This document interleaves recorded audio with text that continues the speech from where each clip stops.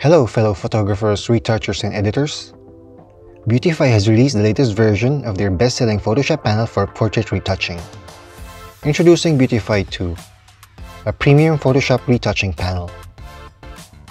I'll walk you through some of the changes between the previous version, which is 1.6, with this current one. But first, let me show you how to download and install this panel. If you'd like to purchase this amazing tool, I have a 10% discount code which is on the video description below.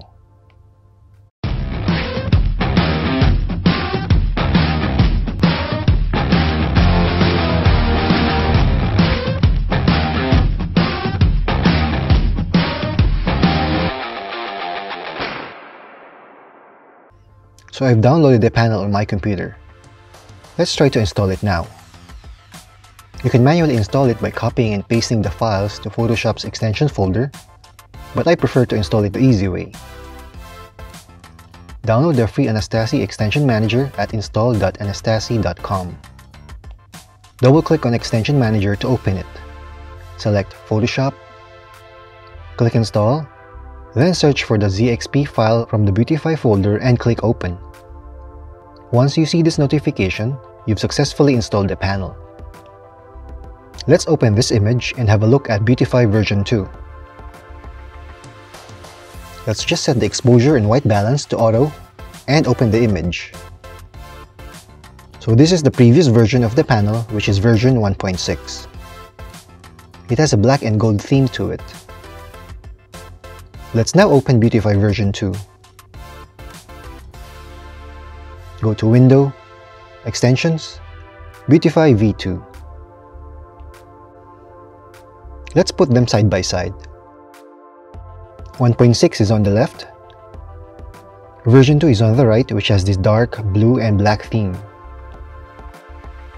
So these are the layout changes. Some functions have either been moved, renamed, or rearranged. But most of the basic functions on version 1.6 are still on version 2, like the skin and eyes retouching, makeup, atmosphere, luminosity masks, and noise reduction and sharpness. The one thing they added on the version 2 is the Mood tab for adding different mood and color filters. Alright, so let's close the old version and edit this image with version 2. Let's see if it makes any difference and if the upgrade was worth it. First, duplicate the layer by clicking Ctrl J. Then select the spot healing brush tool and start removing the obvious blemishes. Note that this brush tool is destructive, so if you make a mistake, you can undo it by pressing Ctrl Z. If you want to remove blemishes non-destructively, use the regular healing brush tool. Alright, I think I'm done. Let me zoom in and show you the before and after. This is the before. This is after. Let's now use the new Beautify panel. Let's start with frequency separation. I'll adjust the amount of surface blur to my preference. Then click OK.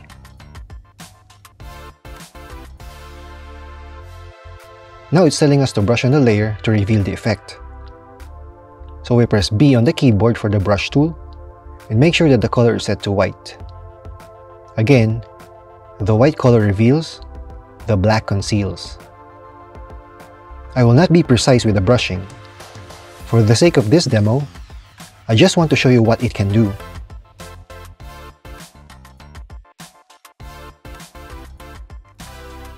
To double check what you have painted, select the mask and then hold the Alt key and click on the mask.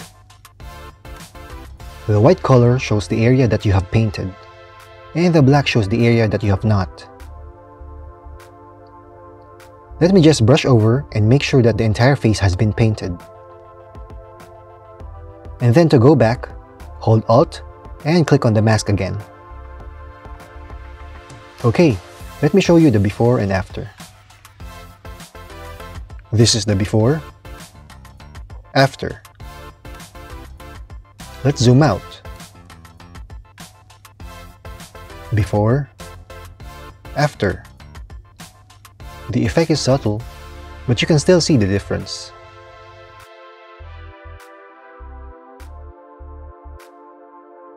Let's try it on another photo right here. The model's skin doesn't have any distracting blemishes, so we can proceed with applying different skin retouching processes in Beautify 2. First, let's duplicate the layer just to be safe, and apply frequency separation. I'll adjust the amount of surface blur, set the radius all the way to 0, and threshold all the way to 255. Then we slowly increase the radius to a point that the skin tones start to blend well together. Then we start decreasing the threshold until the details on the eye start to show up. Once we're satisfied with it, click OK. Now we're ready to brush on the skin and apply frequency separation. Select the mask and press B on the keyboard for the brush tool, and make sure that the color is set to white. And we start brushing.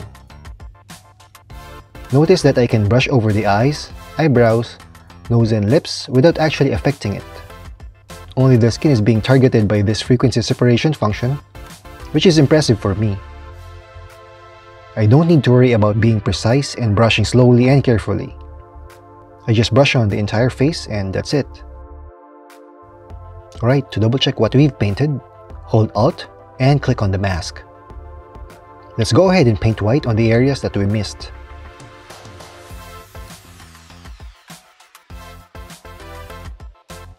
Then hold Alt and click on the mask again to go back. So this is the before,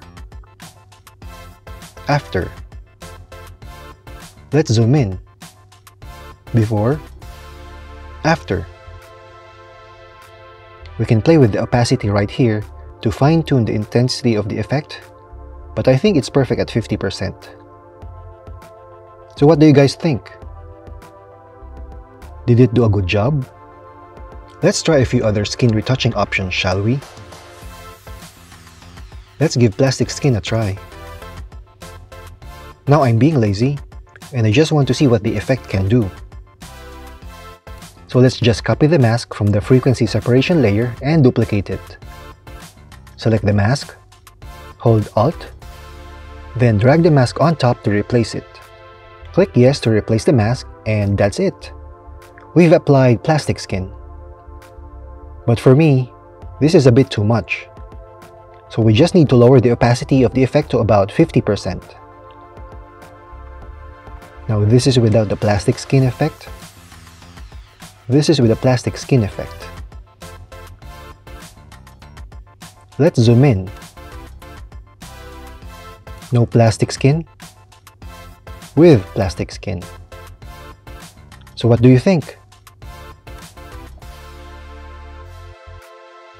Let's go for a third effect and select Defect Remover and Skin Texture. Again, we adjust the amount of surface blur, as well as the skin texture. We use the same mask we had earlier and lower the opacity of the effect to 50%. And voila! We've applied the Defect Remover and Skin Texture. Let's zoom in. This is the before. This is the after. I firmly believe that it really boils down to the decision of each and every editor on what he wants his final image to look. This has been an ongoing debate among photographers for ages, but photo editing in itself is personal and very subjective. Okay, let's move on and check out the additional feature in Beautify 2, which is the mood section. So we have 3 drop-down menus here for mood, light colors, and filters. Wow, this is quite overwhelming. Let's start with the mood section and select the first option, Music. Okay, so it applied the effect very quickly. Next, let's try Epic. Okay. Let's try Italy. We move on to the light colors and select Sunny.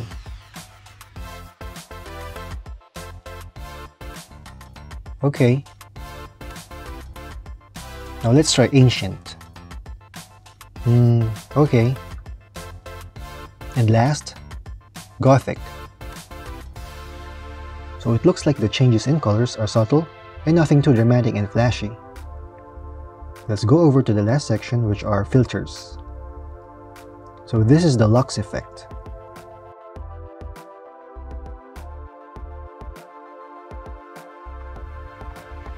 And this is Sandy. This is Whitey. Honestly, I don't know how they come up with these names. Let's go all the way down to the last item, G18. I wonder what G stands for.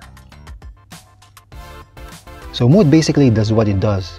It changes the overall colors of the image to set up a scene or color theme. In short, they are basically just filters. Honestly, I barely use all the functions here on Beautify. Call me old school, but I still prefer editing manually, especially in playing with colors and compositing. I would only use Beautify for skin retouching, but that really depends on each individual on which tools he needs and find them useful for his editing workflow. If you have questions or you want me to dive into the other functions of Beautify too, let me know and I'll try to make another video about it. If you're interested in buying this panel, check out the link on the video description and use my coupon code for a 10% discount. Once you go to their website, click Buy Now and proceed to checkout. You have the option to purchase add-ons if you want to, such as this 6000 high-quality presets, overlays, and action pack, or this 15-star effect brush and rain Photoshop action. Then just continue to check out. Fill out your contact information, type in my 10% discount code, and click Apply. That's it for this video. I know that there's still a lot that I haven't talked about. Comment down below if you want to see more Beautify panel videos. Please don't forget to like this video, subscribe if you haven't already, and click on the bell icon to turn on notifications. Thank you for watching.